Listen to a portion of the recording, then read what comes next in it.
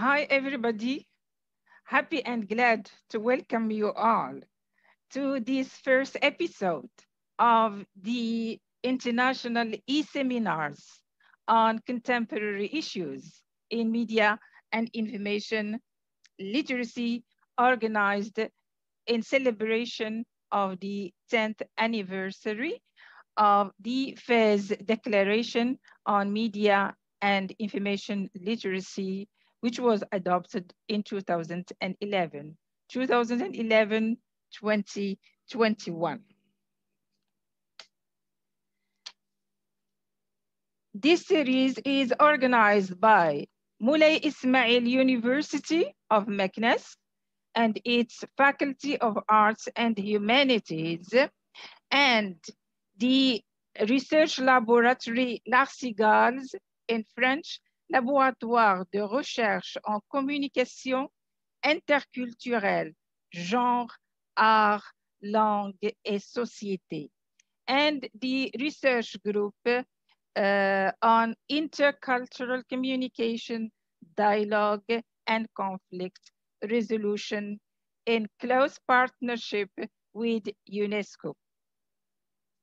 I welcome all the registrants, distinguished attendees, including undergraduate and postgraduate students and scholars and experts who have decided to join us and to attend this celebration, this first episode of the seminars on contemporary issues in media and information literacy. Welcome to you all. I welcome the panelists, speakers. Sara KHAMLICH will be the first speaker. I will introduce her briefly. Sara KHAMLICH has a Ph.D. in languages and the sciences of language from the University of Sultan Moulay Slimane. She obtained her Ph.D. in 2020. She investigated in her doctoral dissertation the power in new media platforms, a multi-dimensional analysis of WikiLeaks news stories. She has recently joined the College of Technology of Moulay Ismail University of Meknes. Welcome as colleague. In her paper today, she will show the close relationship between journalism literacy and critical thinking. Her paper is titled Developing Critical Thinking Through Journalism. We are happy to have you with us, Sara.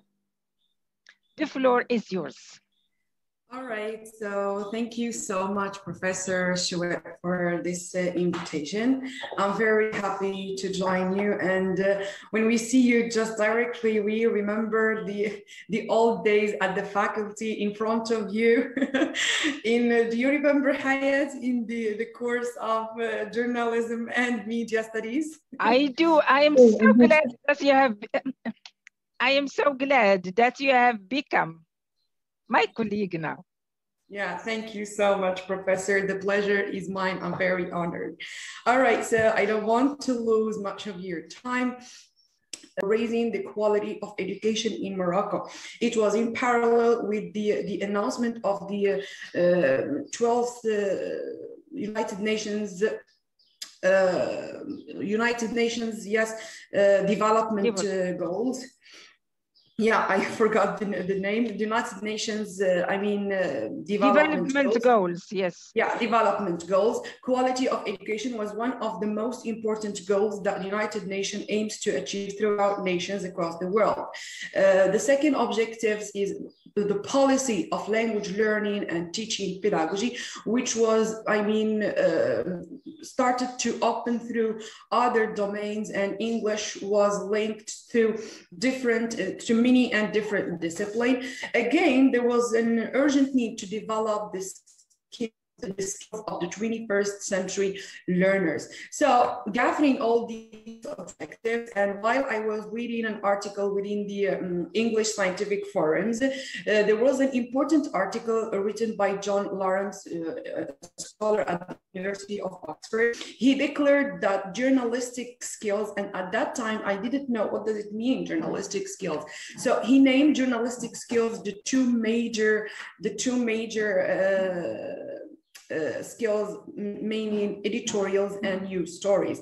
He said that if learners could understand the content of journalism, they can easily, it can help them to develop their critical thinking. So it just, the idea struck my my attention, and I wanted to make my research about this topic. So I made the research about how can learners develop their critical.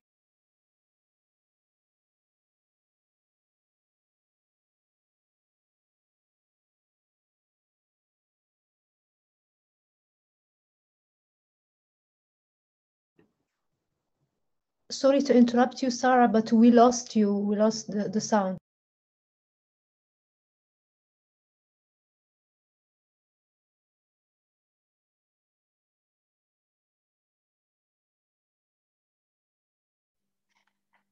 Sarah, please enable your microphone. I see that your microphone is mute. We are not hearing you. Sarah, please. Yes.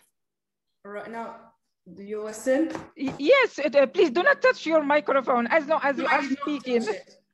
Okay, no, I did not touch it. Okay. Anyway, I think there was a problem of parameters related. I didn't touch anything. So I said that I started explaining the objectives of my research. I said that I have learned an important article within the English Scientific Forum. It was about it was written by John Lawrence, a scholar at the University of Oxford. So he explained in his paper how journalism, English, and journalistic skills would help learners develop their critical thinking abilities. At that time, I didn't know what does it mean, these journalistic skills. So reading his article, we discovered that journalistic skills are used to refer to the two major journalist English text genres, which are editorials and news stories. So I loved the topic so much, and I wanted to make research to discover whether his claims are true or not. So my MA research was an experimental study on the use of journalistic skills, mainly news stories and editorials, to develop learners' critical thinking abilities. As I said, the objective of my research raised from the call for more quality of education in Morocco with the reform of 2013, and lots of demands were, I mean, urging teachers, labs designers, and all those responsible for taking language-related decisions to increase research related to the development of more quality in education. So I don't want to lose your time. I'll start directly with the journalese English. What does it mean? So journalese English was meant to expand learners' vocabulary skills, develop their learner awareness towards global issues, and maximize their potentials of critical thinking when interacting and reflecting on media content. Media content is used to refer to any context provided through journalism and media studies. Yes. So journalistic skills for my research, as I said, is used to refer to two major journalist texts or journalist genres. Editorials, by way of definition, it is the leading article, which is the opinion of the newspaper, simply written for the understanding of readers, leading them to take decisions on issues being discussed. It's the same problem. The screen cannot be shared. Yes. The strategy is used in text to influence. So why I choose editorials? Because the strategy is used in text to influence people's minds and influence their move actions are so helpful for learners. So understanding editorial text would lead learners to ask questions, develop hypotheses, identify ideological concepts, and make their own synthesis of events. skill number 2, which is news stories. You all know that news stories are basically texts that report on an event to well-informed readers about the whole story. So journalists use the term news stories to refer to the coverage of conflicts, accidents, racial issues, international, issues, and any other aspect of the everyday life. So news reporting itself is the product of a process that involves many and different operating agents without a media institution. So decision-making in newsroom also requires objective deliberations based on institutional agenda. Again, the objective of choosing news stories comes from the need to strengthen the reading and the writing skills. You all know that news stories follows an inverted pyramid format. So when students and learners know the structure and the form of a news story, it directly improves their writing skills and even their own storytelling as well. So concerning critical thinking, I'm trying to make things, more centered. So critical thinking, it is true that it's difficult to define critical thinking just from one scope. So critical thinking by Scriven and Paul, they summarized what is critical thinking as a whole. So it is the intellectually disciplined process of actively and skillfully conceptualizing, applying, analyzing, synthesizing, and evaluating information gathered from or generated by observations, experience, reflection, reasoning, or communication as a guide to belief and action. So I took this definition of Scriven and Paul 1987 to go directly to direct my research. So in my research, I took critical thinking as the ability of learners to analyze information, conceptualize ideologies, synthesize, evaluate information, and most importantly, make reflections based on their own reasoning and synthesis of events. In general, yeah, this was the general, leading points of critical thinking. So concerning my research hypothesis of the research, it was hypothesized that the use of journalistic skills, as I said, news stories and editorials, help learners develop their critical thinking abilities.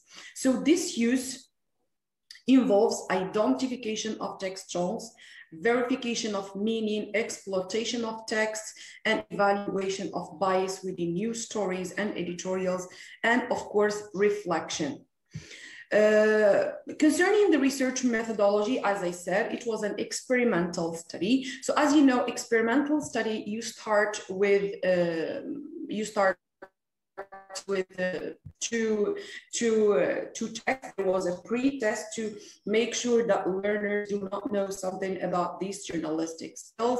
And there is the experiment. After the experiment, you will find students take the post-test. So in my case, the research was directed to S2 students, S4 students. So basically, I didn't need to make the pre-tests because at that time in 2011, students were introduced to media studies in their third year, in the year of graduation. So basically, I didn't need this pre-test because we assumed that learners didn't know journalistic skills. We directly started with the experiments. The experiment, there was a course schedule. It was divided into, it was scheduled into, I guess 7 to 8 sessions, but due to university demonstrations at that time, the experiments just took an amount of 3 sessions, and we made the post-test. Concerning the research informants, yes, there was 2 groups. As you know, any experimental study have got Sara, please, all these details, you can give them in the article when it will be published. Go to the to the conclusions and the findings, please. All right, so I have here the data analysis and interpretation of results concerning the controlled group. There was all the marks were below the average because the content they were not exposed to.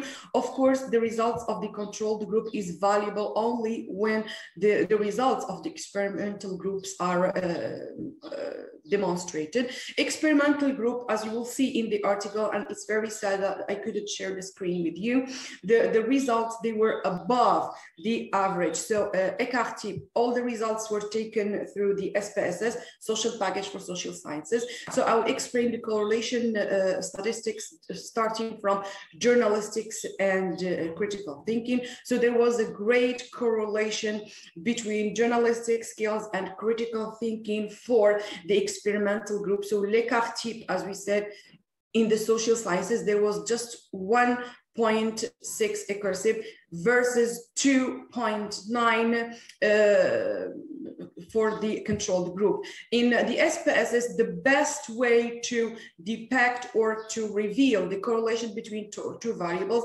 is the scattered plot. So when the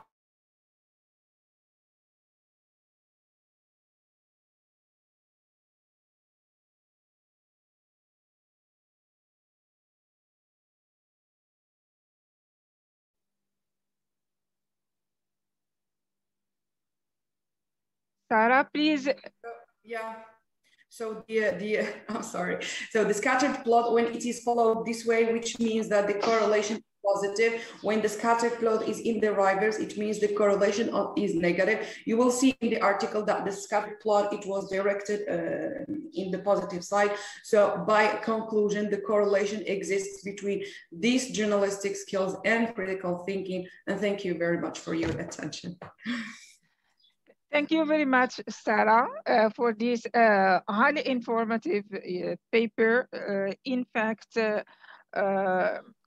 it is taken for granted that knowing about journalistic styles enhances critical thinking, but it is good, it is excellent that you have conducted the research to prove this. In fact, thank you very much. No, it is very important to prove the distance, because when you prove and then when you give the evidence, you encourage teachers to include these particular items from journalism into their curricula in various forms. And you also raise the awareness of students as citizens and as active citizens and as responsible citizens and as citizens involved in the life of their society. They cannot not engage with the mass media. They cannot not be media literate. They cannot not be news literate. Exactly, So all these things are, these are the very first steps. What is the difference between a news story and an editorial? The news story answers the 5 WH questions plus how, giving you the details, what happened, when did it happen, where did it happen. It was the first lesson in your program. And then, but yet, even while giving these, which seem to be perfectly factual, there is no 100% objectivity, and there is no 100% neutrality. Even with while introducing news stories, the news story is presented, as you said, from a particular perspective, depending on the agenda of the organization. And so once we are aware of all these things, we are safe dealing with the mass media. Okay, thank you very much, Sara. Thanks. Now, the discussion and questions will be grouped at the end. Okay. Now the second speaker is Brahim ELBOUKHARI. Brahim ELBOUKHARI is author and high school teacher of English as a foreign language, EFL. He is the author of The Dark Days of Our Village and Representation and Resistance, a Post-Colonial Study, To Bowles, Sheltering Sky, and other books. Today, he will explore the way media and information literacy is treated in the Moroccan EFL classroom, investigating the Moroccan official discourse, the curriculum, and selected textbooks. He will also share with us his experience in integrating media and information literacy both in his EFL classes and in Mate Access program. His paper is titled Students as Global Citizens, Integrating Media and Information Literacy in the EFL Classroom. We are eager to learn about your experience. Brahim, the floor is yours. Thank you. So first, let me thank Dr. Chouidressia for this invitation. It was a great pleasure to meet you again after almost 19 years now. So it was around 2002, 2003. I was a student of yours at the University Moulay Ismail. So it's a very, it's a very nice opportunity to meet again. What a pleasure. Thank you.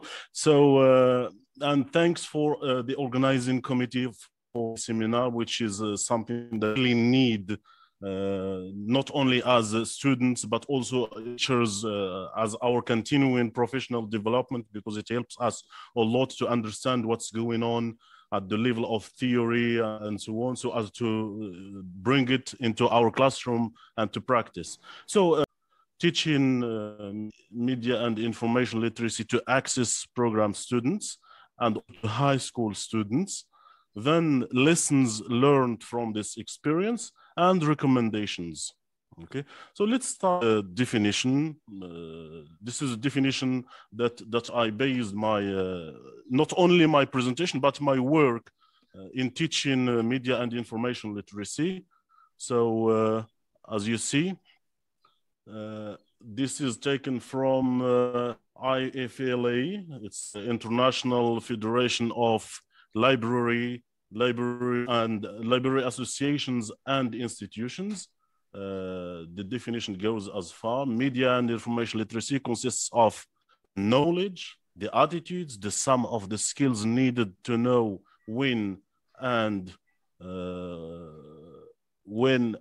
what information is needed, where and how to obtain information, how to evaluate it critically, organize it once it is found, and how to use it in an ethical way. The concept beyond communication and information technologies to encompass learning, critical thinking, and interpretive skills across and beyond professional and educational boundaries. Media and information literacy includes all types of information resources, oral, print, and digital. So as you see, this idea of literacy, I focus on literacy. It's not just media and information literacy, but this concept of literacy has to change, because this is what research has shown. It has encompassed the new changes that are happening in our society and in the world in general. So, which means it also includes media and information literacy. Now, in my research and my experience, because I am now speaking about my own experience, students are global citizens. So why? Because of the changes that are happening. So for this global citizenship, they need to participate. But in order to participate, the main channel between our students and the world most of the time is media. So they to have the tools to deal with this. That's why we need to make them aware of, or to know the skills of media and information literacy. So let's look at this quotation from Manish Pathashilat, 2014, which suggests that global citizenship has caught our imagination once again, willingly or unwillingly.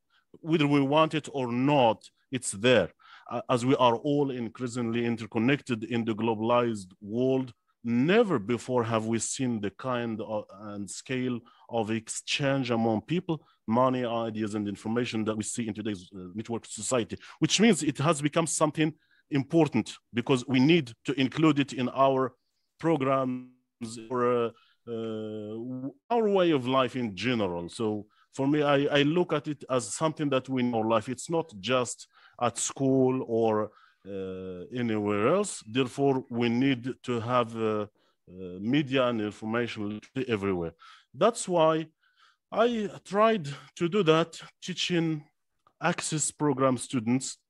Access Program students is a micro scholarship program, which is organized by MATE, the Moroccan Association of Teachers of English, and it is also sponsored by, for us in Morocco here, it's sponsored by USMBC. So it was a chance for me to be a member of the teachers or a teacher among those who are teaching this Access program. Now I will jump to talk to you about my experience before going on to speak about media and information literacy in general in the official Moroccan discourse. So the context and framework. So for why did we teach this media and information literacy? This is the context. So we have enhancement activities. Enhancement activities are certain activities that we use to teach in Access program. They are, it's a kind of parallel activities to the program, to the curriculum, because there are textbooks, but the teacher needs to go beyond textbook to teach other things that students need, especially when it comes to skills, to 21st century soft skills. So we have enhancement activities includes media in general, includes journalism and so on. So we have a lot of things concerning this. We will come to that later on. Then we have creativity and innovation. So it's something that we need. As teachers, we have to be creative. We have to be innovative in our teaching. And we also need to teach creativity and innovation to our students. They have to go beyond the textbook and so on. Critical thinking and critical review, two important things, which is also in the core concepts in media and information literacy. Then we focus on three approaches. So we have project-based instructions, inquiry-based instruction, and task-based instruction. These are the three main components of our program, or the framework goes around these three ideas or these three approaches. Okay. Now the objectives of this is to make sense, or for all students. When we speak about objectives, these are the objectives concerning our students: to know available media forms and information sources, to be able to ask the right questions about when and what type of information that is needed. We have to successfully produce media products and share them with their communities at the local and global levels. We also have to be able to analyze and evaluate information, and to be able to indulge in intercultural dialogue effectively, especially because they are global citizens. So they need to interact with other people around the world. And as I said before, the channel is media and information. So we need to equip them with the tools that they need to participate in global citizenship. As I said, this sums it all. Now, the target skills. So it's the same. Objectives here are related to the target skills. Recognize available media and information products. This is at some elementary levels. So students need to know what type of media that exists, and information products, information sources, etc. Then we have to know when and how to search for information, to create media products like blogs, movies, magazines, magazine articles, etc. Then we have to analyze and evaluate media product information and media products and information sources, critical thinking and critical reading activities. So these are the target skills that we need. Now we move to class activities. Here I will discuss what type of activities that we do inside the classroom so as to teach media and information literacy. So the first category was about different type of media products that are available, which means I give students, most of the time it's a team work. We give students tasks, projects. That's why I say project-based instruction or task-based instruction. Through these tasks or projects, students need to know anything related to media. Sometimes we negotiate with students different things that they want to know about. So we try to give them choices, and students choose what they want to study. We go on for that, either as a task inside the classroom or a project. It can be also inside the classroom or outside the classroom. They come up with presentations by the end of these activities in which they give us different, for example, a student will give us different types of media that they know about. Another one will give us different sources of information and why we should use that type of information. For example, website, dictionary websites, encyclopedias, journalistic articles, etc. So this is one of the activities. The second category is the ability to decipher how media and information sources work. So this is a second scale. We give them work on activities. First, we do some workshops. For example, how to create websites, like using available free websites, hosting systems like Word, Blogger, Wix sites, or Google sites. Then we other students to put their writings. I have some websites, for example, created by students, and most of the time I use this as a motivating factor, because when you ask students just to write something like that, they feel that it's not something active, it's not something they want to do. But when you ask them to write something because they are going to put it in the website and everybody is going to read that, they get motivated. So that's why we opt for this option. The third category is more advanced, and it has to do with students' ability to analyze and look for which sources of information they can trust more than others. For example, this is just an example I did with my students back in 2016. We have some problems at the Sahara, especially the borderline Gargarat, like what happened this year.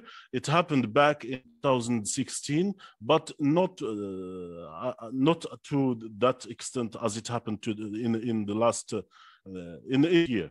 So what I did is I look at the same event through three different media sources or information sources. For example, we look at this event from the eyes of the Moroccan press, the Al Press, and the BBC News Network, World News Network. So videos speaking the same event, three different videos, and students will try to see what's the difference, what are the words that each one of these media uses, okay? So they come up with, to understand, for example, that there are different perspectives from which you can look at when you are listening to some information or when you are dealing with media.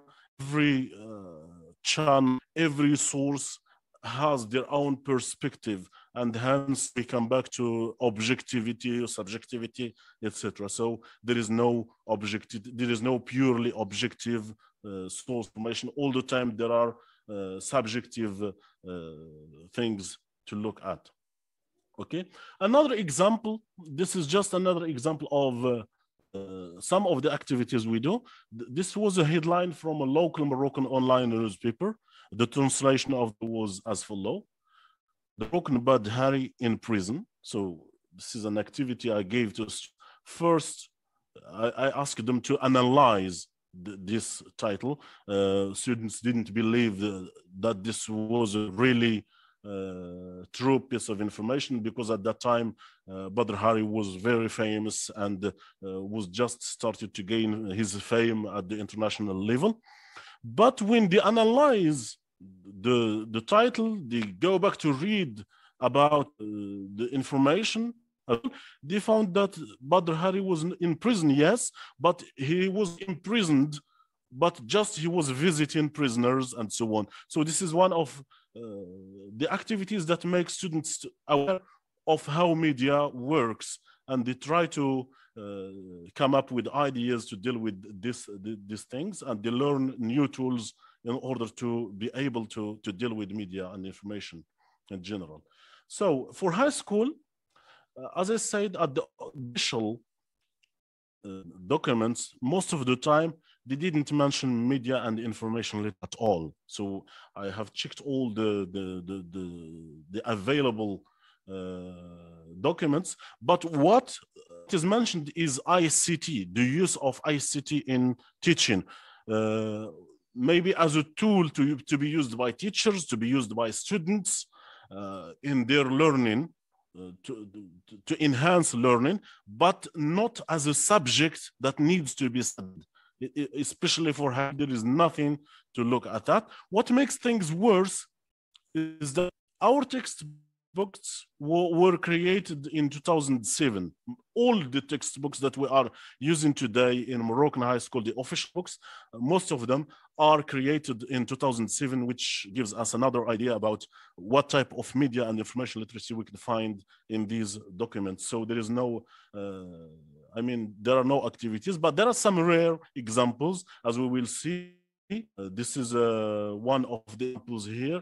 So this is a text from Ticket to English, first page 82. So we have a text which is entitled Mass Media Shape Our View of the World. This is a good text. And we have questions, for example, different questions about the text. Mass media are so important, they influence our idea and behavior. So this is a good way of dealing with the media and information literacy in our high school. So we need to have like activities in order to make things, I mean, to help students acquire all the skills that are needed for them when it comes to media and information literacy. Okay, so now I come to lessons learned from this experience. So students are motivated. First, this is something that we notice, and students most of the time, they like to do these activities better than reading the textbook, because they speak English, they learn new things, and they can do a lot with English. So especially things that are personal, as we will see. Students are more active and they like to be challenged. I found this also as a factor that is affecting this experience. They are highly active, they do work. It's not like when you just give them, for example, write an essay on smoking or write an essay on, for example, anything that we have in the program like brand and so on. But when it comes to media and information literacy, they are more active. They feel they learn something personal, something they can actually use in their daily life. So the things that they learn in media and information literacy activities are things that they can use today. They can go home and start to use when they watch television, when they listen to the news, or when they are looking for information. Also, it is relevant to study, work, or simply life in general. So these are some of the lessons we have learned. Also, there are simple ways to integrate media and information literacy into the EFL lessons. We shouldn't wait to find documents, I mean, official documents and so on, but we can use texts, extra texts inside the classroom, as I do most of the time.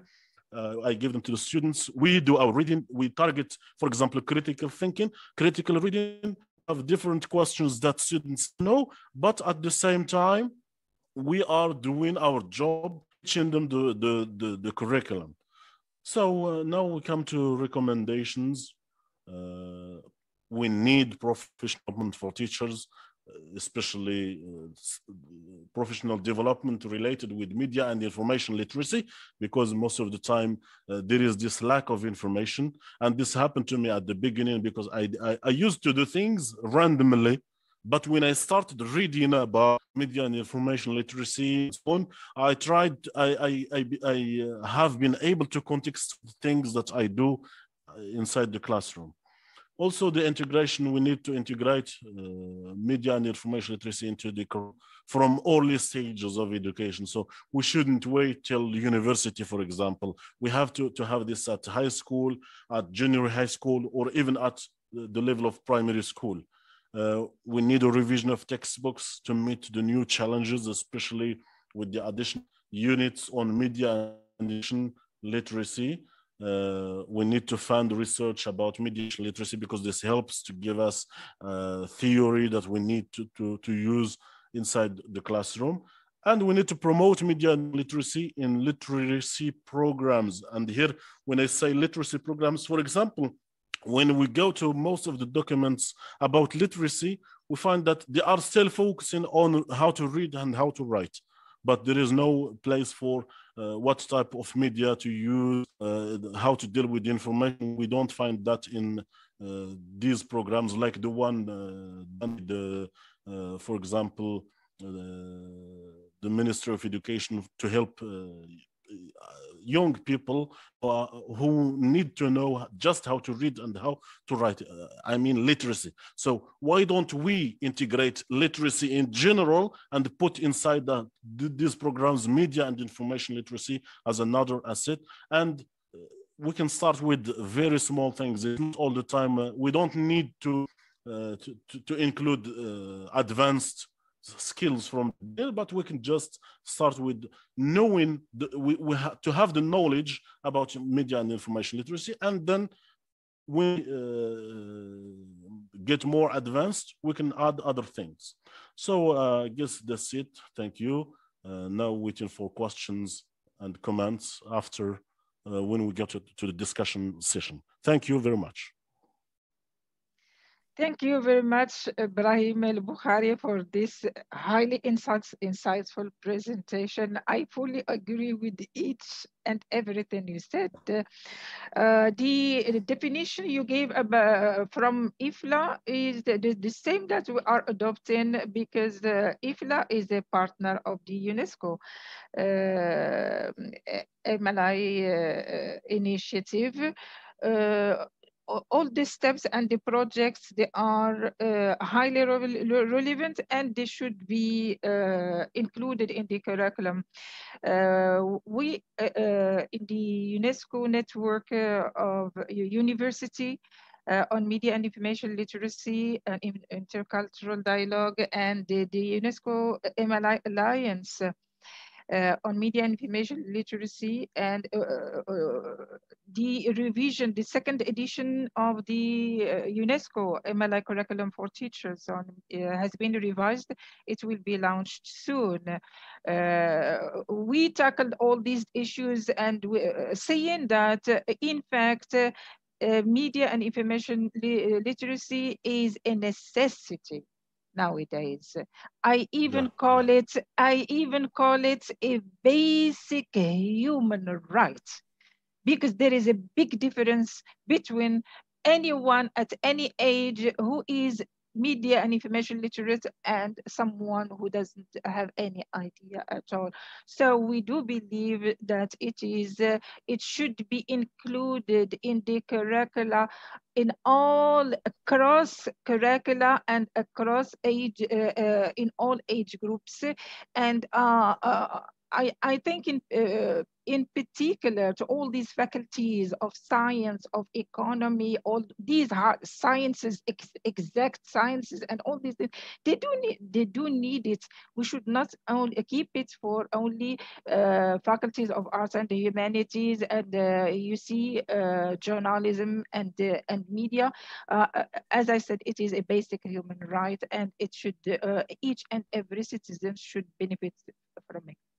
I'm thankful and grateful to you for this presentation, because in fact it has concretized The idea of these international e-seminars, the idea is that to show to people in various jobs in various ages that media and information literacy is not a luxury. Media information literacy is not something abstract that we do research in universities in collaboration with UNESCO. Media and information literacy, it is exactly like critical thinking. It should become a way of being and a way of behaving. We should see its impact in our daily lives, in education, in personal relation, in how you, young people and other age groups deal and interact and engage with media and society. Thank you very much. So the third speaker is Said Azalmad. Said Azalmad is a researcher in governance and public policy. He obtained his doctorate of philosophy in 2020. His PhD dissertation investigated the topic of the e-government, whole of government approach for good governance, the case of the integrated system of expenditure management in Morocco. He has published many articles in the fields of governance and e-governance. In his paper today, he sets a bridge between media literacy, sustainable development, and good governance, taking community radio as a case study. His paper is titled Media Literacy and Sustainability Literacy, the Role of Moroccan Community Radio in the Promotion of Sustainable Governance in Development. We are all ears to discover this new approach to media literacy. The floor is you, Said. Thank you, Professor Bricia. Thank you for organizing this wonderful webinar, and thank you for summoning up today with such distinguished young scholars discussing the issues of media literacy and sustainable development. And these two topics are the topics of the day. As you named them, they are basic rights, human rights. They are basic human rights that we should sustain and support today. So thank you again for this, for organizing this webinar. Thank you for your passions. Thank you for your emails. Thank you for your encouragement and nice words and your presentation for all of us. So if you allow me, Professor, I can share the presentation with you.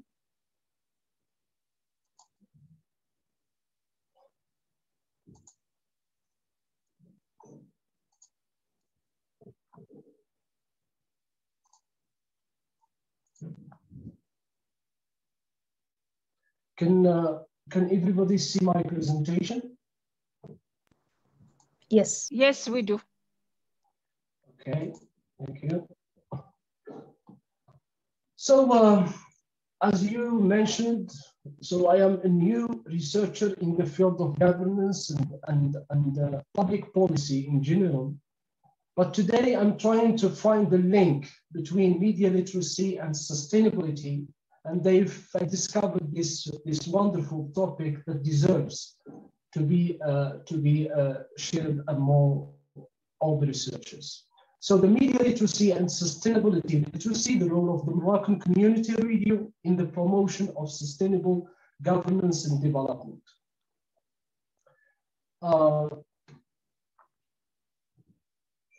So media in general, we define media and media in Morocco especially, and lately is often accused for avoiding,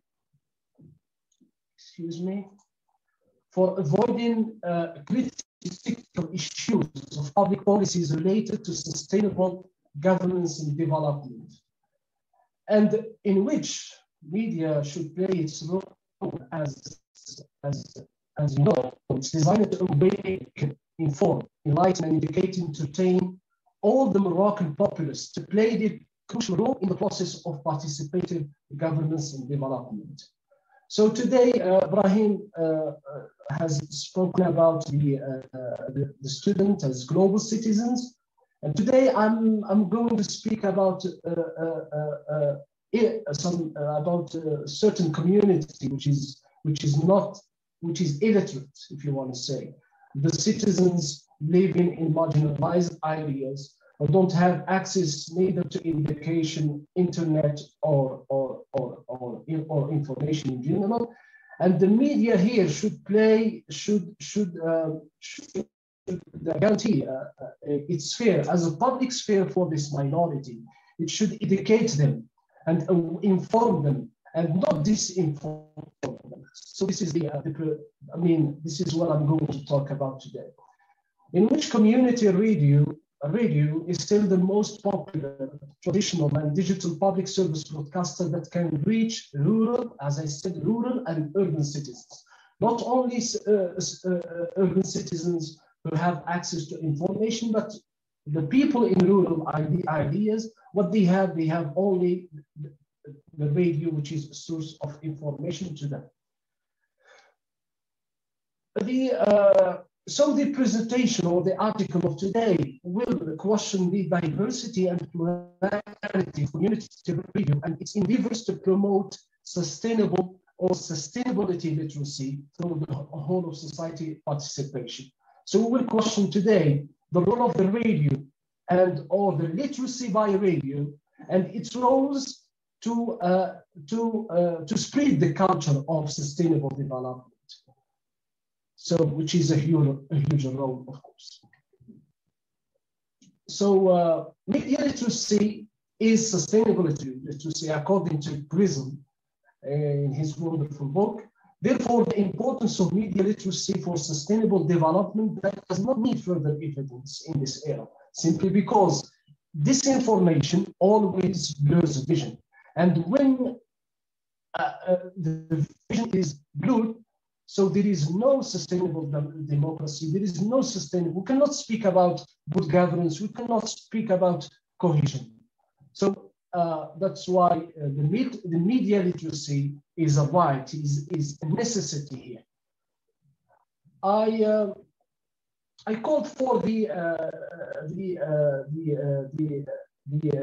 Grizzle in his book, Media and Information Literacy Policy and Strategy Guidelines. He theorizes this issue that a diverse and pluralistic media information, including those of the internet, of course,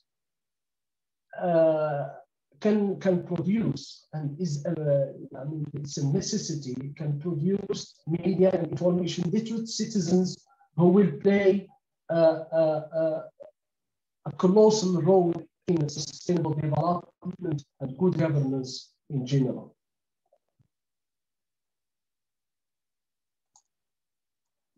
So here I would like to summarize only 4 points which are relevant to the topic. That the media literacy is the development of information through media would enable a wider consultation and the assimilation of the masses to enabling the involvement and participation of all the civic layers in the making of development and governance.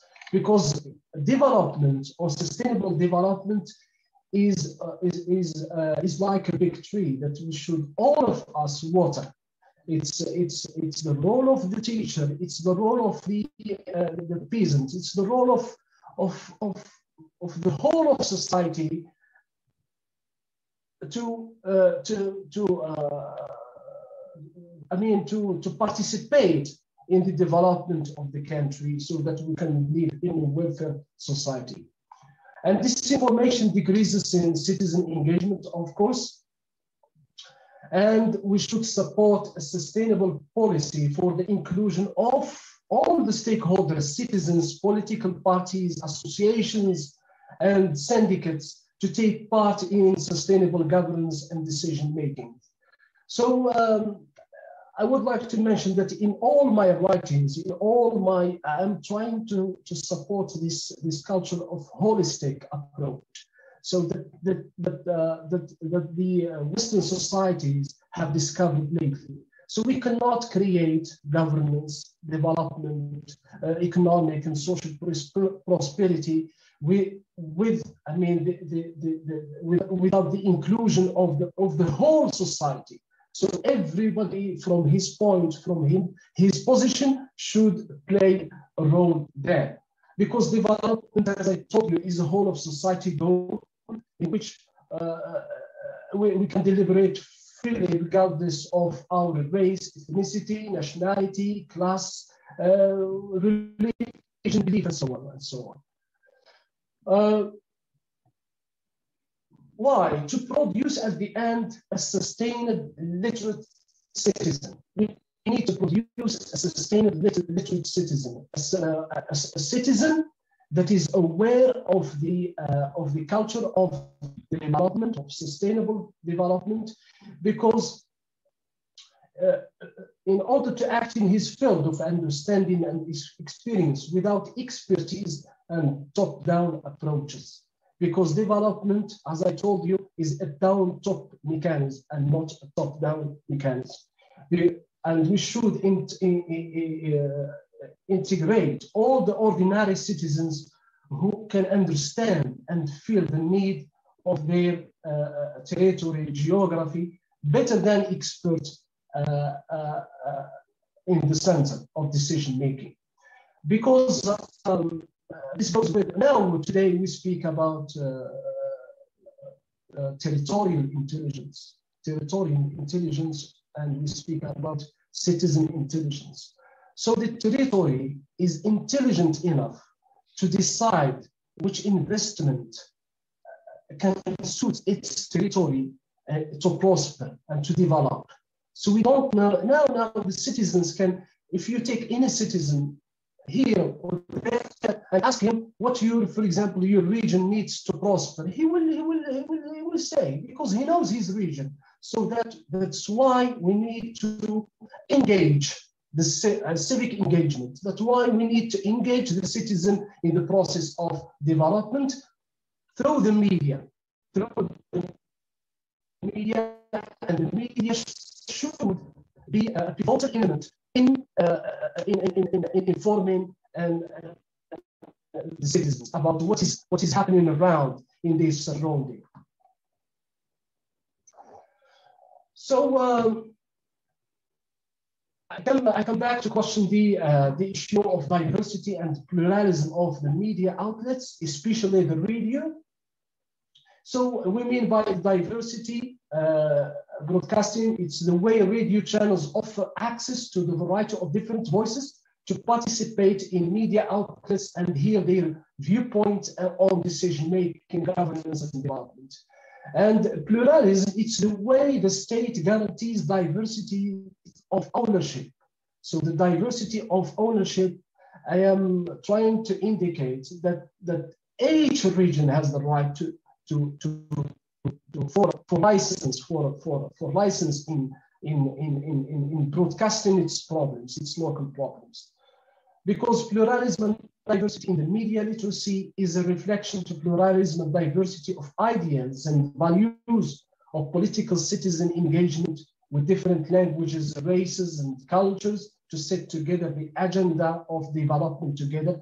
And this goes hand in hand with the process launched by His Majesty, which is advanced regionalization. Each region has to prosper by its own resources, its own people, its own citizens, its own stakeholders. So the methodology, my research questions in general, does the Moroccan community radio fosters ethics of diversity and plurality?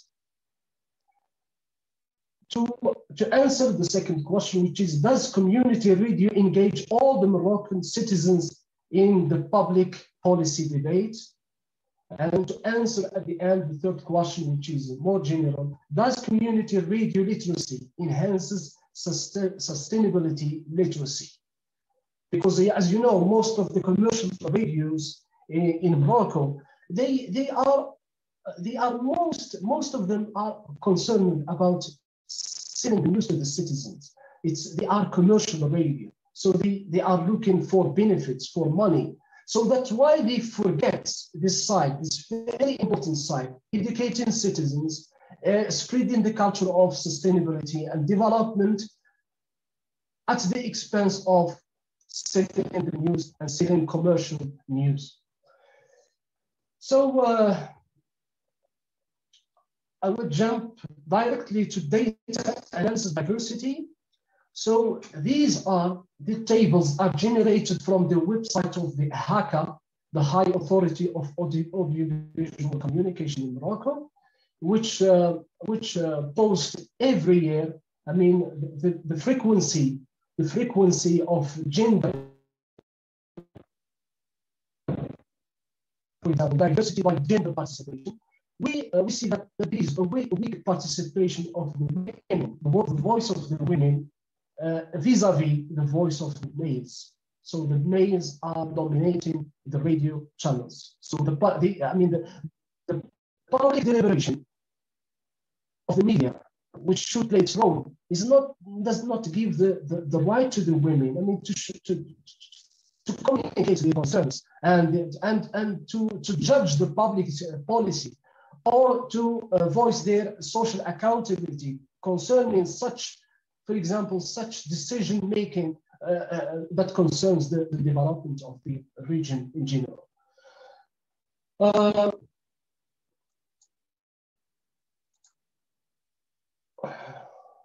have here the bar. I cannot see what's.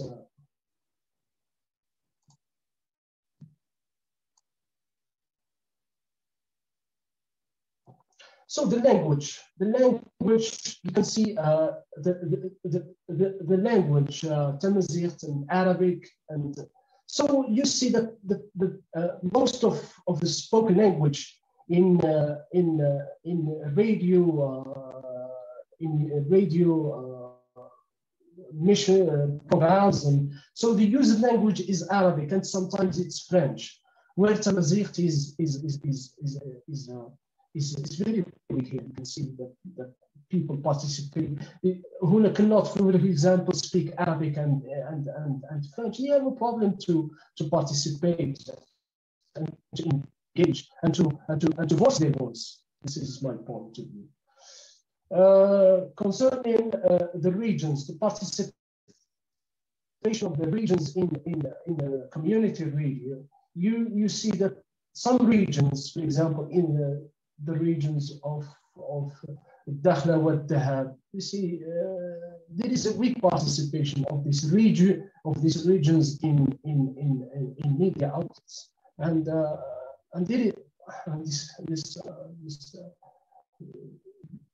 this causes a problem. So concerning the parties, you can see that Parti de la Justice et du Développement, la Adala wa Tanmiya, is monopolizing, is governing the media outlets. So you can see we have a total of 6 hours per month, which is logical. So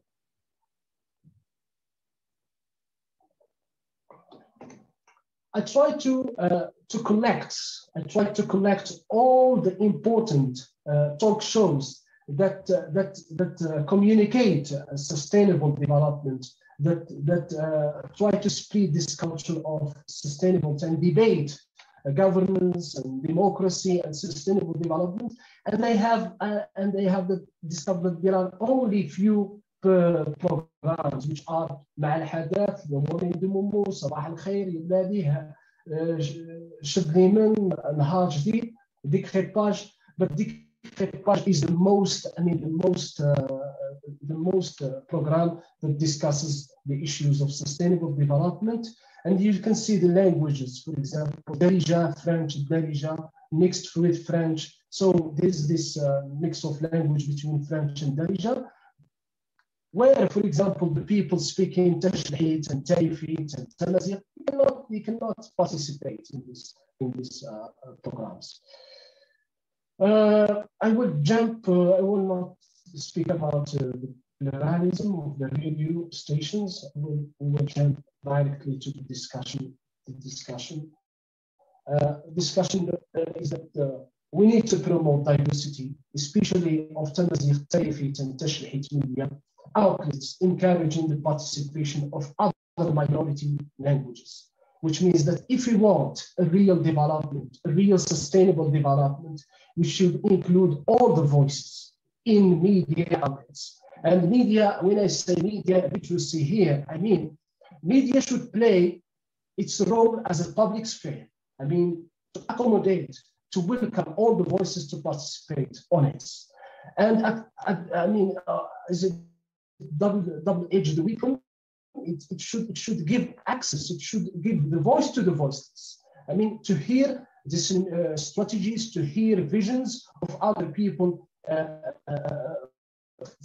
from different regions in Morocco.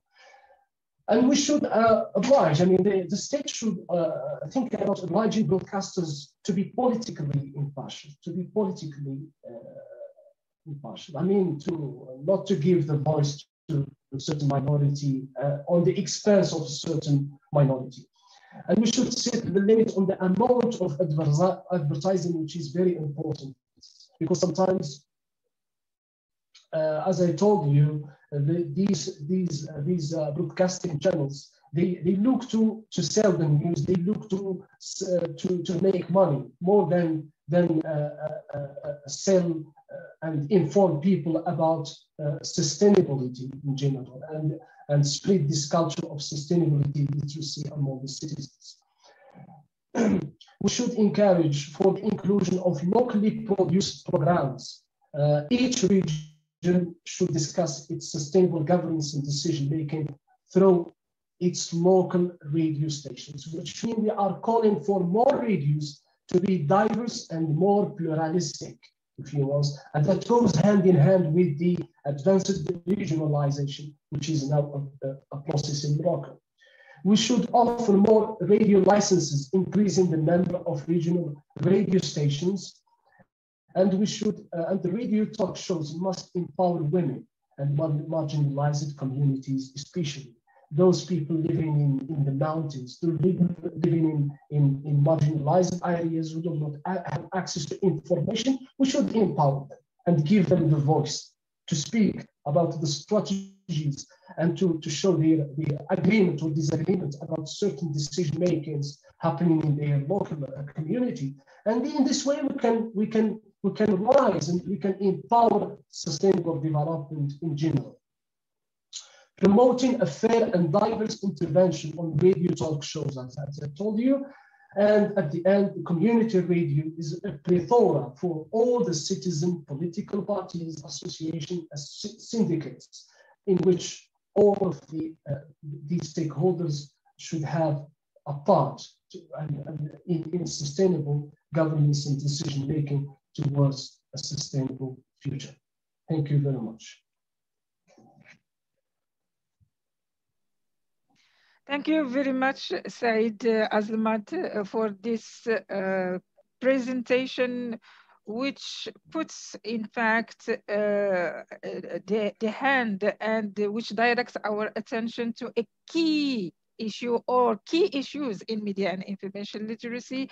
You are fully right in all that you have stated, talking about the necessity of diverse and pluralistic media, talking about the necessity of having a holistic approach, talking about the necessity of involving all citizens in the process of development. And in fact, the direction should not be always from top to down.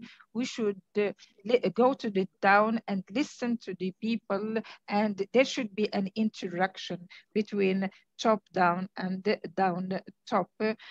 Radio, we have observed, you see, that radio has come back to the scene in Morocco in the last few years. Community radio is to be reinforced and to be supported. Public service media have an obligation to honor vis-a-vis the citizens, and they have a social responsibility to honor, because, as you rightly stated, the direction to maximize profit and it is profit-oriented and advertising-driven does not leave much for the citizens, the development of the citizen and the development of the whole society. So many ideas to be incorporated. Last but not least, the representation in media, in language, in projects of all the minority languages. We should think all together of how to translate all this information that we have into Amazigh, so that it can be helpful to large numbers of Moroccan citizens. We should support community radio, as you have rightly stated, that there are segments of society that are completely illiterate. They do not know. They do not have even the basics in a writing, and so the media should work as developmental. They should work as media for development of citizens, development of the country, and bring into them education and the main literacies. Sustainability literacy, that is a key issue. We have to know how to be sustainable, how to create development, and how to keep sustainability in development, each from our own perspectives and places. And we have to help these people who are illiterate, who are disadvantaged, to get their voices heard and to participate in society. Thank you very much, Saeed, for this insightful presentation. Now, the fourth speaker is Hayat Duhan. Hayat Duhan is a PhD candidate at Free University of Berlin, Germany. She is a Marie Curie Fellow and researcher at the German Institute of Global and Area Studies. Her research interests revolve around the intersection between media and culture.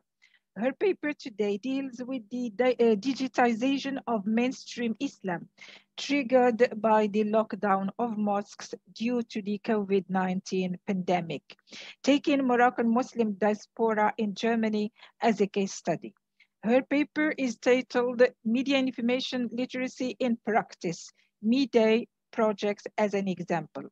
This is a new topic, investigating a direct consequence of the COVID-19 pandemic in the religious sphere. We are glad to have you with us today, Hayat. The floor is yours. Good morning, everyone. Thank you very much for this introduction. First of all, I'd like to express my deep gratitude to Professor Dr. Chouet for inviting me to take part in this seminar. It's such a great pleasure to reconnect with my professors and colleagues at the University of Moulay, Ismail. So now, as Sara has mentioned earlier, I feel now very nostalgic to the old days and lessons, especially as Sara mentioned. Now I remember the classes that we took with you, Professor, and not only media but also leadership. And what I like about all those, about Professor Chouet is that she doesn't, she only teaches courses that she's passionate about, and we could feel her passion. And now she's not only a professor, but an advocate and the leader as well. So thank you very much for this nice, introduction and this opportunity. Now, please let me, I will try to share my screen. Am I allowed to share it? Okay. Oh, can you see my screen? Can anyone please give me a sign if you can see my presentation? Yes. Okay, perfect. Because once I share the screen, I won't be able to see the faces and also the chat. So as I said, so my objective this morning is to share with you some insights or reflections related to MIL in the light of the research project that I am currently part of. To do that, I was planning to start with an introduction to MIL, but I think my colleagues have already done that, so I will skip that. And I will move on directly to introduce the MEDA project that I'm part of, and then see how this project has been working the MIL talk. Then I will zoom into my research as an example of research projects within the MEDA circle. So please, if you have any questions, comments, or even criticism, please feel free to jot them down and I'll be happy to take them afterwards. So I will just skip the first part and move to the second part, which is about MEDA. So the MEDA project, or Mediating Islam for Digital in the Digital Age, is an intersectoral, interdisciplinary, and international research project that aims to advance research on Islam. It brings together 15 early stage researchers, including myself, in social and human sciences, with the aim of grasping the impact that digitization and digital media has or have on various aspects of Islam. So these are the ESRs. They are coming from various cultural backgrounds. We're talking about Morocco, Germany, Italy, Pakistan, Iran, Lebanon, Egypt, and the US. And they are also coming from various disciplines, including media studies, anthropology, history, Islamic studies, etc. So the MEDA project is basically interrogating the relationship between media and religion. And the project hypothesis is that we are witnessing a radical change in Islam. And therefore, it rests on the premise that digitization and technological innovations are having a tremendous influence on various aspects of Islam that deserve to be studied from a variety of perspectives, of course. So why digitization or digital media? I don't think anyone in this room would ask this question, given the undeniable and unprecedented impact of digitization that digitization has on all aspects of our life. And just like academia, now we are all sitting in one room discussing media information literacy, religion also is no exception.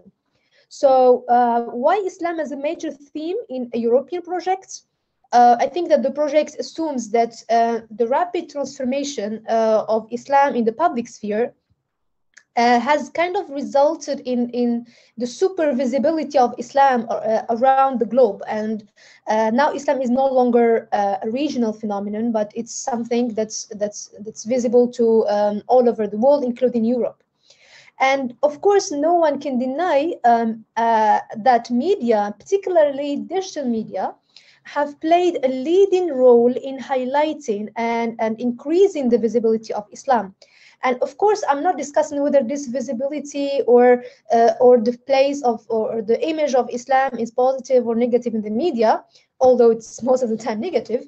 But here I can just give you two extreme examples. So consider, for instance, how ISIS or Daesh have used social media to scare ordinary people by releasing threatening videos.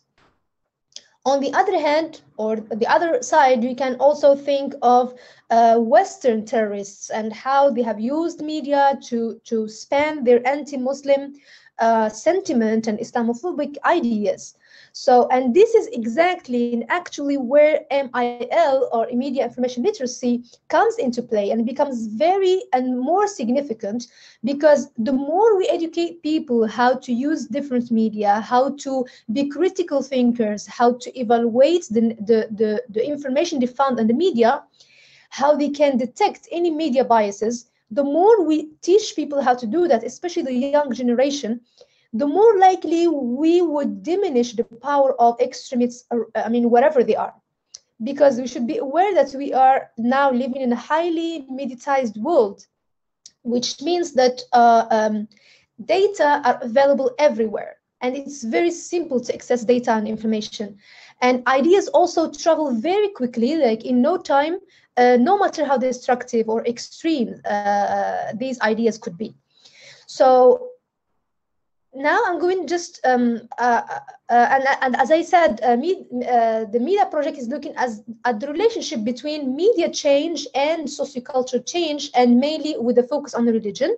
So it's mainly looks at different or tries to answer different questions that you can see on the slide. But my research is mainly situated in the first one, as I'm going to talk about in a few minutes. So here I would like to move to say how the media project, as an example, has been actually walking the MIA talk. And to be honest, like, although we have never discussed MIL as a concept within the media project, but when I was invited to take part in this panel, I was reflecting on how the project has been using or actually fostering MIL principles. And here I would like to say that as ESRs, or early stage researchers, or PhD students, we have been encouraged not only to research various topics related to digitization and digital media and religion, but also to learn how to use media, how to get the best out of media, and to use it to produce knowledge, disseminate knowledge, and use it for different research purposes. So to be more practical, so in more explicit terms, here are some examples of how the project was fostering the principles of MIL. So first, in terms of access, the project has ensured that all researchers or all the ESRs have the technical support and devices to conduct their own research. And here I'm talking about devices, softwares, technical assistance, and of course, also they have been facilitating our access to different libraries and archives, depending on each one of us, depending on the focus of our research. The second point is training. Training has been an integral component in the media project. And here, when I say training, a lot of training and workshops are scheduled for all of us, depending on our research projects. And these trainings and workshops are very closely related to media and media use. So they are enhancing media and information literacy in different ways. While some trainings are more academic, such as online ethnography, how to use media to manage data, etc. Other training and workshops are not academic at all, so they are mainly media oriented. And here I can give you two examples. The first one is filmmaking, and some people would wonder, like, what does filmmaking have to do with the research and researching Islam, etc. But we are supposed to take this training so that we can be able to use films to disseminate our knowledge. I know it's something which is not familiar in the higher education and research, but it's something creative and innovative. The ultimate goal is to reach out to various audiences. And as a researcher, our job is not only to produce research, but this research should reach out to other people. And one way to do that is to use different media. And this is where media and information literacy comes into play. Another kind of training is data journalism. So data journalism is a workshop that we are going to have in partnership with Al Jazeera Media Institute. Maybe it's going to take part in sometime, I think September or October, next September, in Doha, in Qatar. The third point is awareness. Of course, the project management has always been aware of the importance of raising our consciousness and awareness at different levels, including, the importance of developing a career plan, thinking of networking activities, and also supporting us by making partnerships, not only with academic institutions like universities, research institutes, publishers, etc., but also with non-academic institutions like media institute, museums, NGOs, etc. So, and of course, this cannot be done without the help of media. The last point is about, or the fourth point is about knowledge. And here, when I say knowledge, I don't mean only knowledge, knowledge production, but also knowledge dissemination. Because, as I said earlier, our job is not only to produce knowledge, but also to disseminate it, to make it, as you say, one of our colleagues has talked about sustainability. So you have to disseminate this knowledge to different groups and different members in the society. So apart from the fact that we are supposed to produce our research and also publish it in an open access regulation according to the EU European Union regulations to open access, we are also encouraged to think of different ways to reach out to various audiences, as I mentioned earlier, depending on our research topics. Of course, we need to think of various forms of media content, because when we talk about media and information literacy, we're not talking about how to use media, how to analyze, but also how to produce it, how to create media content, and how to share it, how to take part in the public sphere, etc. So again, here where the role of media and information literacy comes into play and comes into a real practice. Of course, I can give you some examples, maybe if you are interested during the Q&A. Now I will move on to talk about my research as an example of research topics that are being researched during among the media circle. So as you all know, almost like this time last year, the outbreak of the coronavirus pandemic has forced many countries to impose lockdown measures. And here, as you can see, the mosques are just empty. So this affected all aspects of our lives, and including religious spaces and houses of worships and mosques in general, and all over the world. So like everywhere, local mosques here in Germany had to close their doors, had to suspend all their religious activities offline, in the mosque itself. And as a result, unlike in Morocco, here mosques in Germany and in other European countries, they have resorted to new and digital media to as an alternative way to stay in touch with the local community.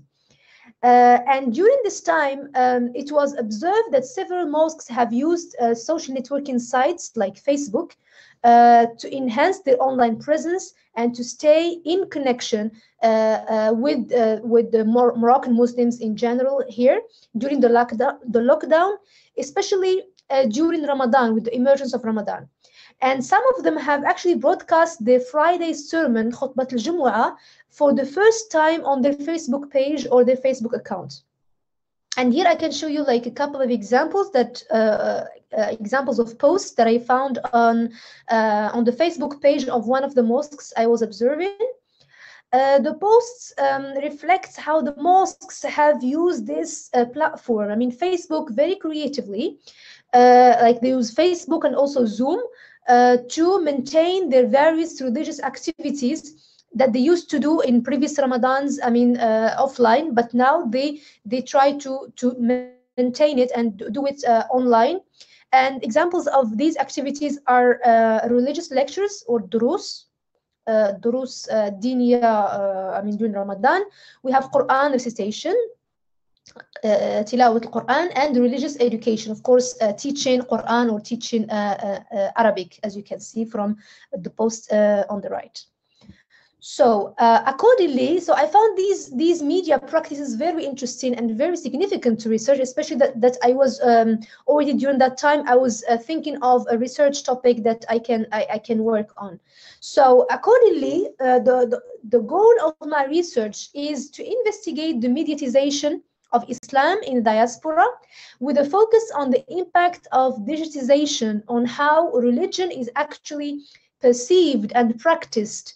And here I'll focus mainly on the modes of communication and expression, especially by using digital media. Accordingly, the objectives of my current study, because as I don't know if I mentioned that earlier, this research is in progress. So I started only last year, so it's not it's something that is still in progress.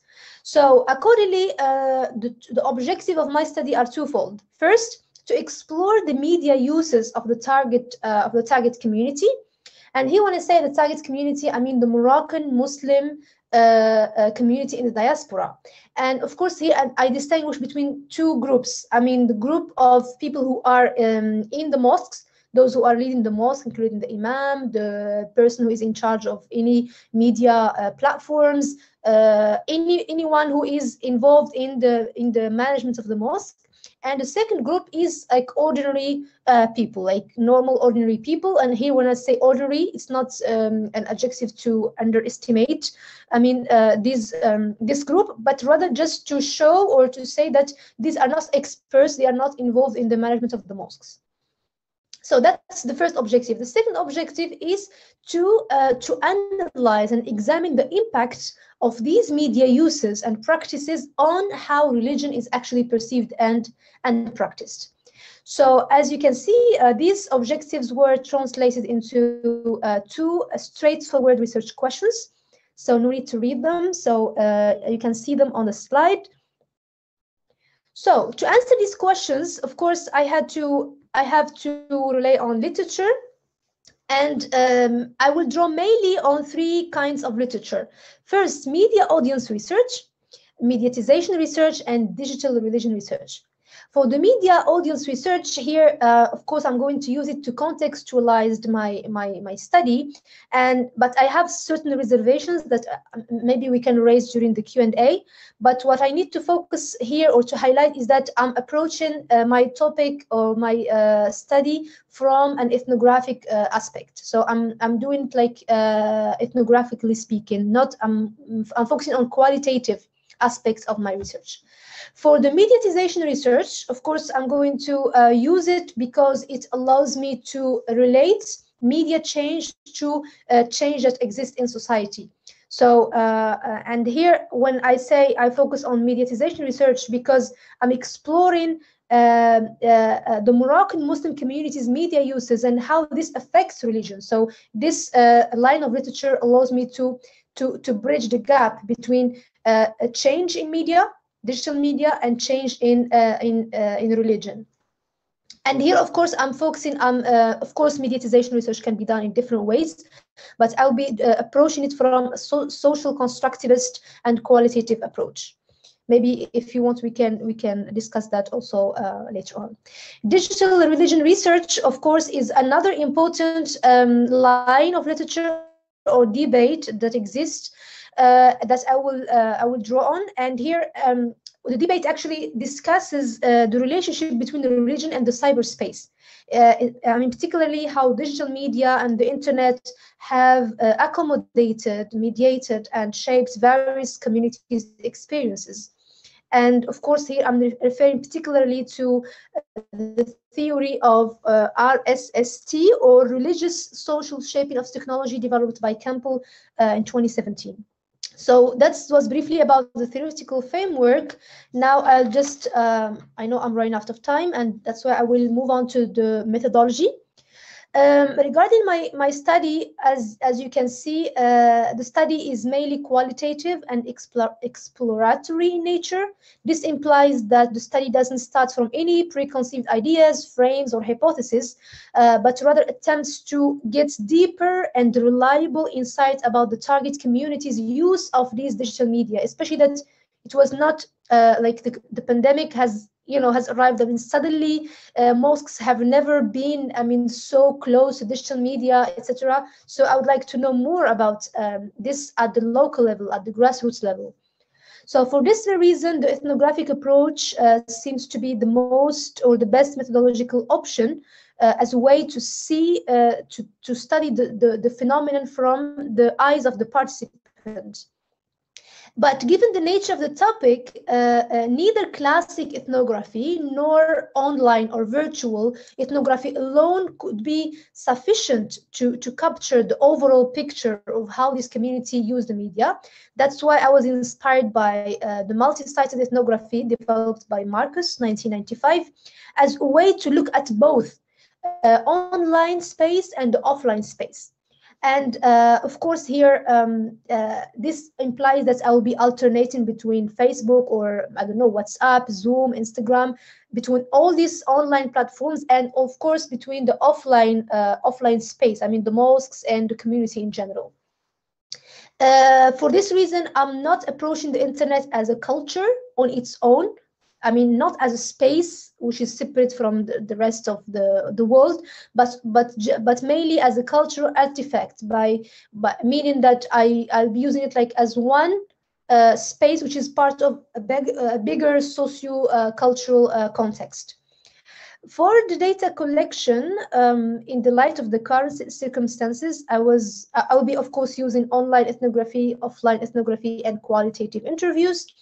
But given the current situation, the pandemic, and here in Germany, we are also still in lockdown. So I was obliged to start with the online space.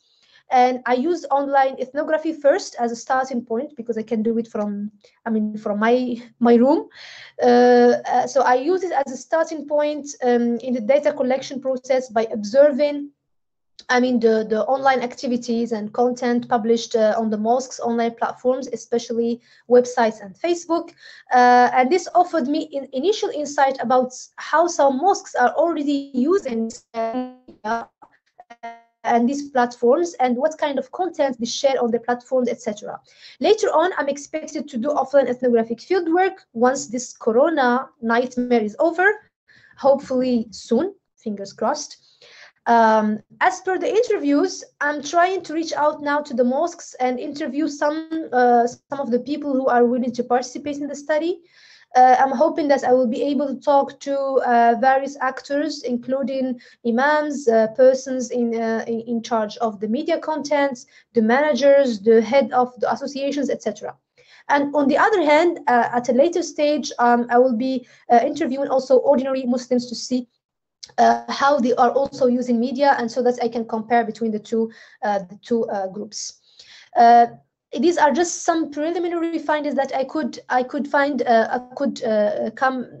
come to based on my online observation.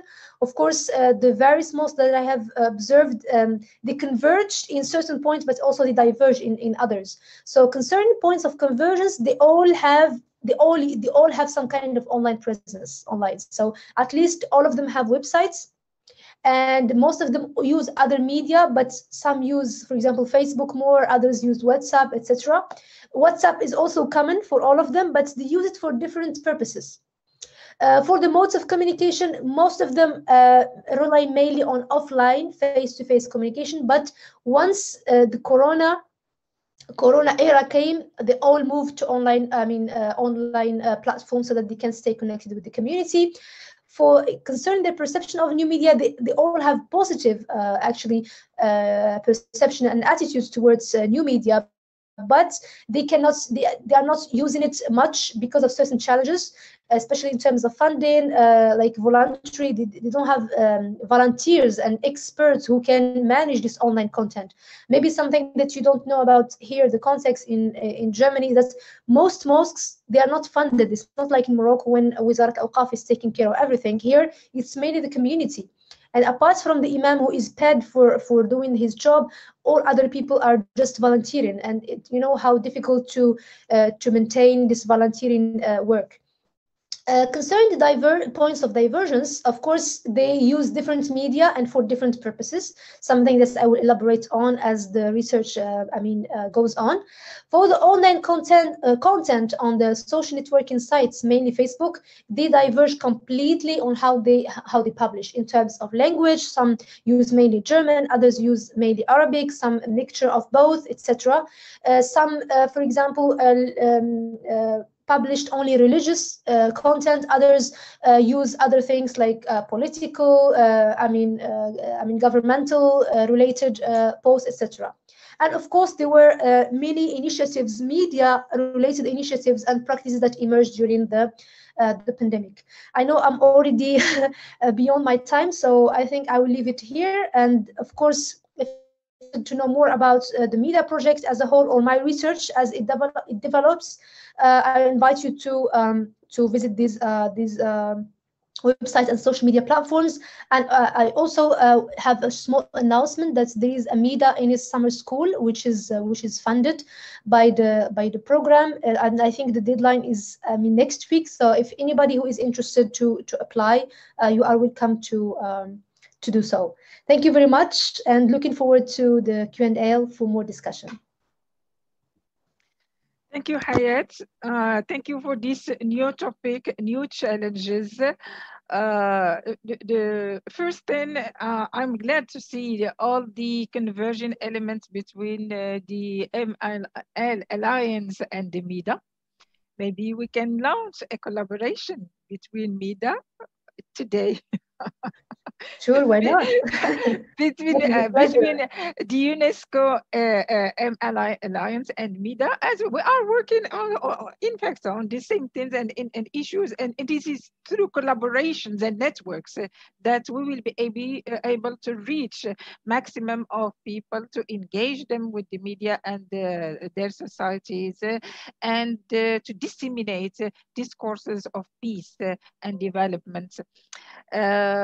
You raised so many important things, including filmmaking and data journalism. Data journalism is of extreme importance because we are facing a real trouble and problems on how to interpret data, how to make sense of statistics.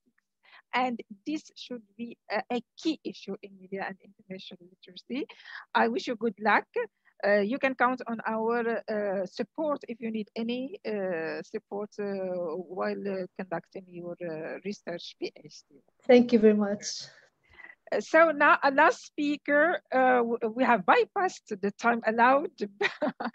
Hanan ELBOUKHARI is a high school teacher and a PhD candidate at Ibn Tufayl University. Her research interests revolve around social media, public communication, and public relations. She is investigating in her PhD dissertation the practice of public relations in Moroccan politics, taking the Party of Justice and Development as a case study. In her intervention today, she will tackle the epidemic in Moroccan social media and the challenges of the crisis communication management. Her paper is titled Moroccan Social Media Platforms and COVID-19 Misinformation and Disinformation. This is a topic of high relevance to all of us. We are happy to have you with us today, Hanan. The floor is yours. Okay, good morning, everyone. I'm happy to see you again, dear professor. And it's really an honor to participate in this great events on first international e-seminar on contemporary issues in media and information literacy. I would like to thank Professor Chouet for providing us with this opportunity to share our papers with great scholars and experts in the field of media information literacy. So thanks a million, dear professor. Briefly, I will share my screen.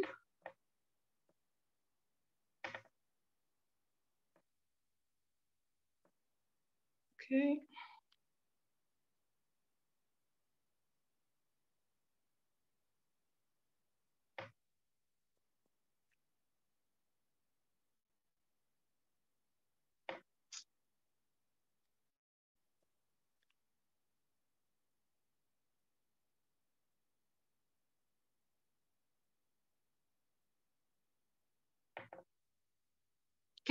Could you see my screen? Not yet. No, no, Could no. you see my screen? No, not yet. Okay. Private.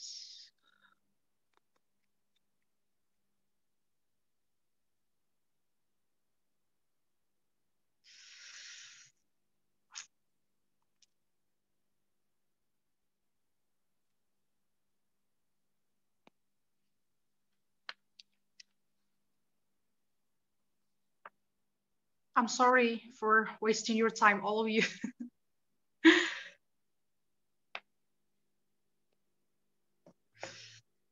Well, it's all right. If you have difficulties, please go ahead without sharing the screen. It's all right.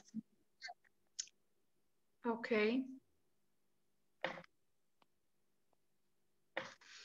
So I will briefly go through a short introduction of my presentation, research problem, and rationale behind conducting this research paper, the methodology, research findings, discussion, limitations, recommendations, and the conclusion.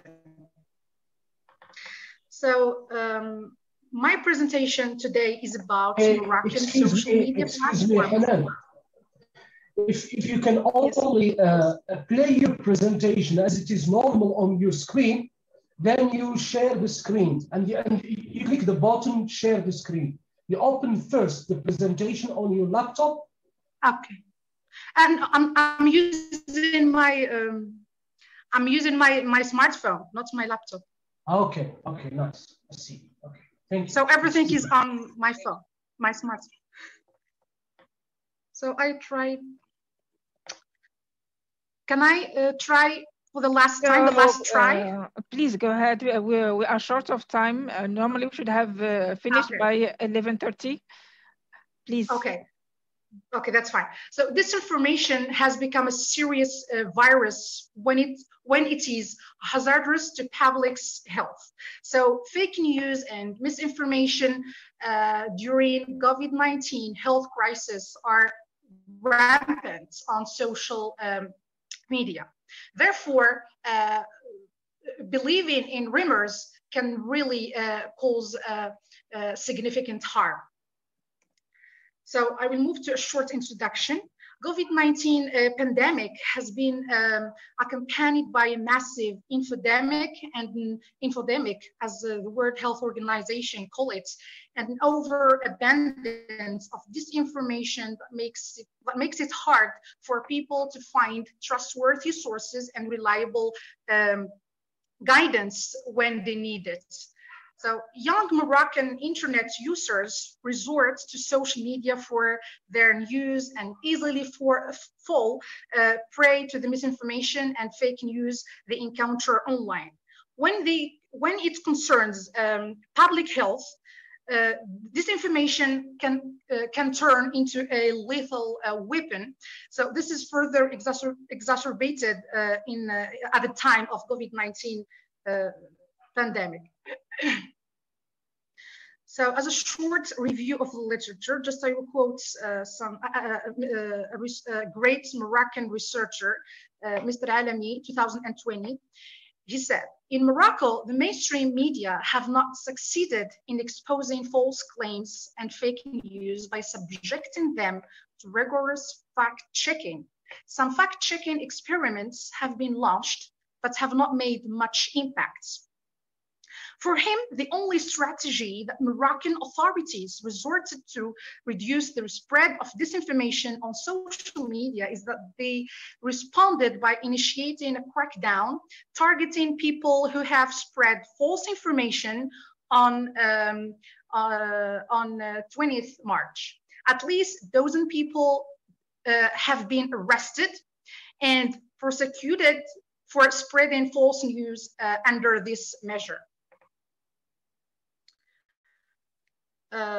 While social media have promised to detect and label posts and contain misleading information related to COVID-19, they haven't stopped the search.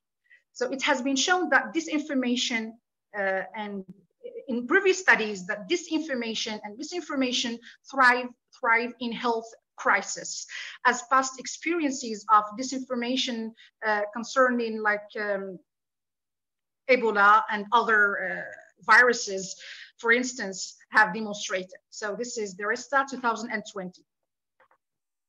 So now my research problem is that young Moroccan social media users have been consuming fake news about coronavirus. So which has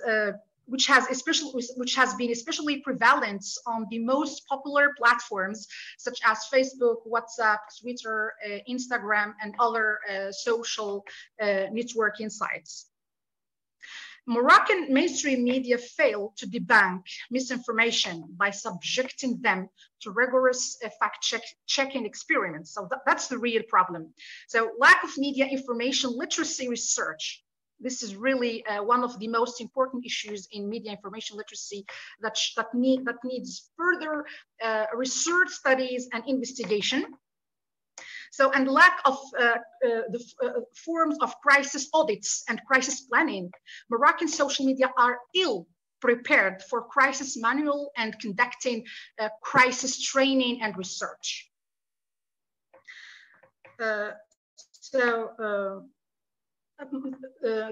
My research paper focuses on the following research questions. How well do we understand the interplay between social media and the spread of disinformation during COVID-19? Who is responsible for all those misleading posts shared on Moroccan social media? What are the strategies that can be adopted to reduce the amount of misinformation we are seeing on social media?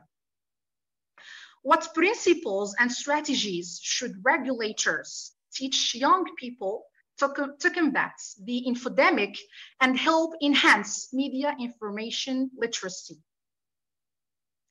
So the methodology in this research paper, I resorted to one research method, so which is the qualitative method. As for the data collection, semi-structured interviews are preferable in exploratory research like this one, wherein the purpose is to gain an understanding of spreading an online misinformation in the age of COVID-19 pandemic, and how Moroccan young people have dealt with it.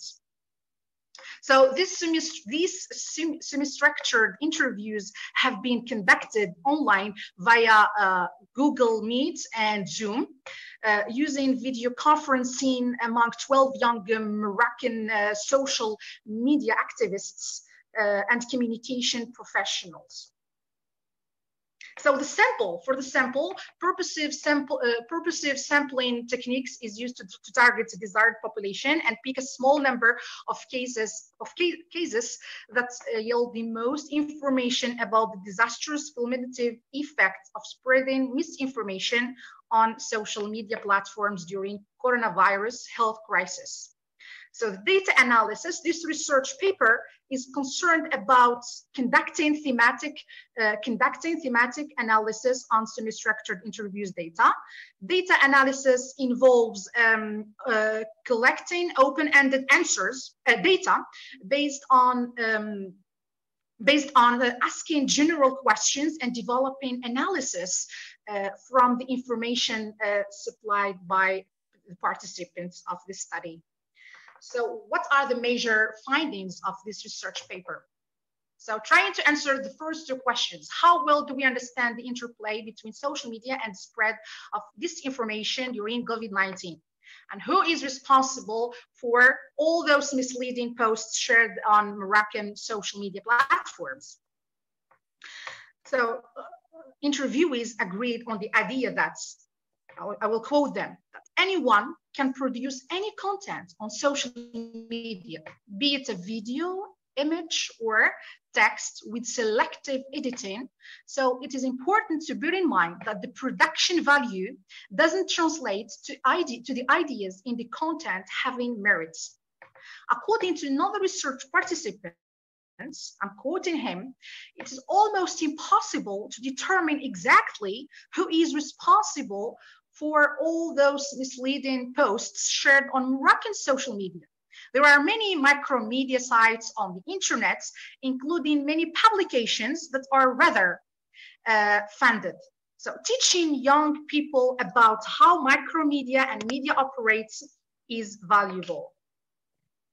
So during crisis situations such as COVID-19 health crisis, there has been an increased need for reliable information. Therefore, the weakness of the mainstream media, which are not capable of meeting the Moroccan needs, the Moroccan citizen needs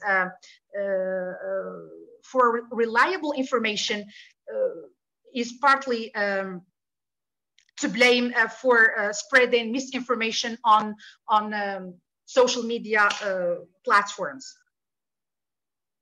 So media information literacy is not only about how to use the computer and do an internet search, it also involves helping young Moroccan people to deal with disinformation in crisis situations and realize that anyone can put up a very official looking websites. The problem is that these websites may not masquerade as high credible sources that have been spreading misinformation about COVID-19 health crisis. So I will move to another research question. What are the strategies that can be adopted to reduce the amount of misinformation we are seeing on social media? So one of the Badin social media activists states, I'm quoting him, social media are exploited to promote their personal web pages. Another social media activist claims he has seen fake profiles posting news about COVID-19 that didn't exist in reality, obscene comments and ego clashes on Facebook. Other participants state that we are seeing COVID-19 is primarily misinformation. People are looking for information about the disease, treatments, latest developments, and sharing what they find. But the intent is usually to try and help their friends and loved ones just to stay informed and stay safe. So Moroccan mainstream media failed to stop rumors, fake news, misinformation, and cannot really and subject them to rigorous fact-checking. So this is a real challenge for Moroccan mainstream media.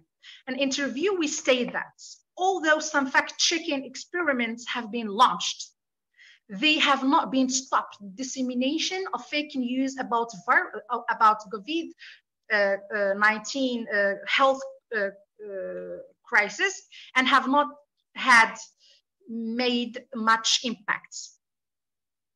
So on March, the authorities, members of the governments responded by initiating a crackdown targeting people who have spread false information. So participants said at least a dozen people have been arrested and prosecuted for spreading false news under this measure. So other research questions: how do young Moroccan people deal with disinformation, online disinformation in the age of COVID-19? What principles and strategies should regulators teach young people to combat infodemic and help enhance their media information literacy? So as social media professional and activists argues, what we badly need to do in the age of COVID-19 crisis situation is to improve the average person's journalism literacy. Try to teach people that there are those kinds of low credibility sources that spread fake news online, and therefore they have to be careful. According to an interviewee who is a communication expert in PR, we have seen some recent studies indicating that if you tell the user what they are seeing might be from low credibility sources, they become much more sensitive to such things. They are actually less likely to share those articles or links. So getting accurate and authoritative information in front of the public in such health crisis situations is really a critical issue that needs further research studies and investigation. So in fact, research findings which are presented in this research paper reveal that social media platforms overwhelmingly spread misinformation about COVID-19 as opposed to accurate contents because of the lack of consultancy experience of senior crisis managers. The research results also found that some of the official websites both were acting as low credibility sources to amplify misleading messages. Therefore, one of the missed issues and the most critical aspects in the research area of media information literacy is the management of crisis, of disinformation and crisis communication management during crisis situations on media platforms. This includes careful selections of spokespeople or spokesperson, which is one of the most important decisions in the effective management of any crisis, and it is basically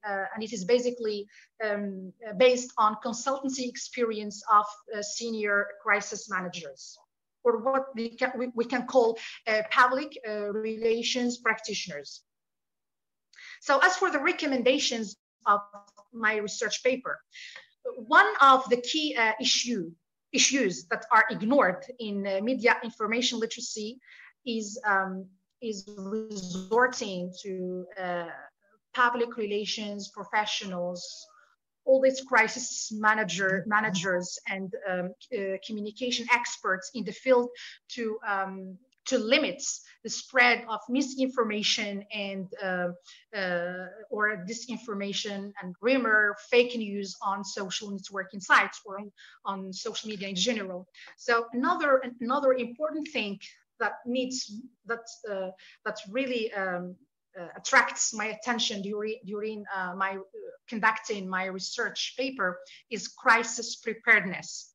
In fact, crisis preparedness is vital to effective crisis communication management. In other words, a crisis needs to be identified first before it happens. When it does, that does not get out of control. So improving the average people's journalism, media literacy, information literacy, and most importantly, preparing them for coping with crisis situations costs time, money, and energy. So even when public authorities, journalists, and social media activists are urged to communicate about its health crisis situation via social media platforms, they fail because they don't resort to experienced crisis management counselors. So health communication has to be based on scientific information, statistics, research studies, and facts. And speaking precisely because accuracy is of paramount, is very important. So we cannot deny that what members of the governments and health public figures ignore is effective communication with their citizens. So most of the time, we face many challenges because of their feedback, because of their the way they manage crisis communication. So the delay of spreading the information, the lack of empathy on the part of the Prime Minister, for example, have caused many problems. And made many Moroccans angry about this thing, their illogical decision making.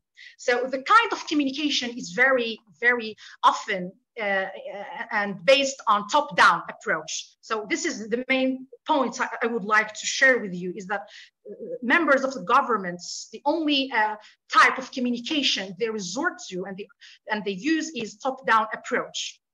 So they don't listen to the public's feedback, analyze it, and try to find mutual solutions and resolutions between the citizens or the publics and the governments. So that's why we need public relations practitioners who are skilled people. They got their degrees and they are very professionals in communicating messages on both sides, from the government side and the citizen side. So the challenge for public health figures and their spokespeople today is how to update their communication style to communicate authentically and transparently while retaining that commitment to accuracy. So accuracy and truthfulness is what's really needed during any crisis situation, and COVID-19 is no exception. Conclusion. Crisis communication management during COVID-19 is one of the most critical aspects of modern communication in general, and media information literacy in particular. So effective management effective crisis management or during COVID-19 pandemic may limit the spread of misinformation and fake news and rumors and protect the society and its publics and its public authorities, their reputations, and at the same time salvage their very existence.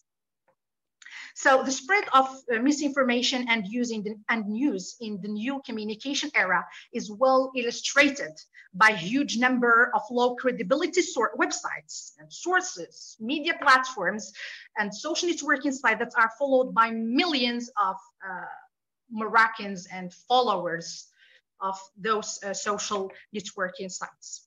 So the last point I want to add is that one of the main strengths and weakness of social media platform is that they are very difficult to censor. So this, however, they are highly effective in spreading and information and informing people.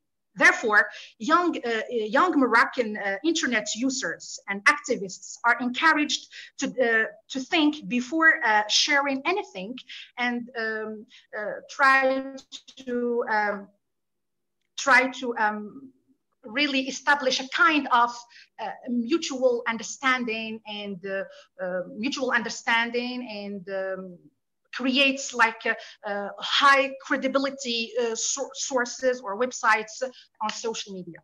So the limitations of my study, I forget the limitations. So this research has several limitations. Of course, we cannot say that studies may not have limitations, but they do have. Well, so thank you. Thank you very much, Hanan ELBOUKHARI. You can mention the limitations in the research article to be published. Okay, thank you very much, Professor. Graceful and thankful to you. We cannot not agree with you.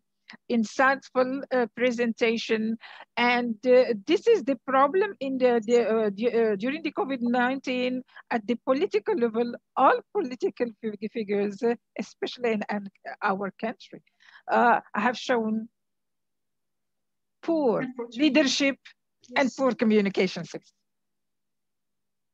And the problem of management of crisis, it is serious. people and politicians and those in power and advocacy groups, they were not prepared and they did not know how to handle it. And you are fully right when you said that we had two viruses, the actual virus, the COVID-19, and the virus of the disinformation. We are near to the infodemic. We are near to get rid of the pandemic, but much is still to do for eradicating the infodemic and disinformation and fake news and the use of social media to harbor all these things as to the the extremists and the radicalists. They have used the social media to radicalize. Now it is up to us to use the same social media to de-radicalize the people and to enlighten them. And media information literacy is very powerful and helpful in this regard. Well, I'm sorry, I will not allow time for discussion because we will be cut. We have 45 minutes access to our scheduled time. We can continue the discussion in our, you see, social media networks. Thank you all. I am very proud of you all for making this first panel, this first seminar, international seminar on contemporary issues in media and information literacy. We did discuss contemporary issues. We did discuss innovative issues in media and information literacy. We believe in you, and we believe in the what you can bring as knowledge and as solutions to us. You youth, young people, you are our present and you are our future. Together, we will be able to make the positive transformation in the world. Thank you all. Thanks to you. Thanks to you, Professor. Thanks to all the attendees. I'm sorry not to allow time for discussion because we have no time left. See you in the second edition of the International seminars on contemporary issues in media. Congratulations, Professor. Congratulations. You made this. You made this success. Thank you very much. Thank you very much. Congratulations. Thanks, Professor. Thank you. Bye. Have a nice day.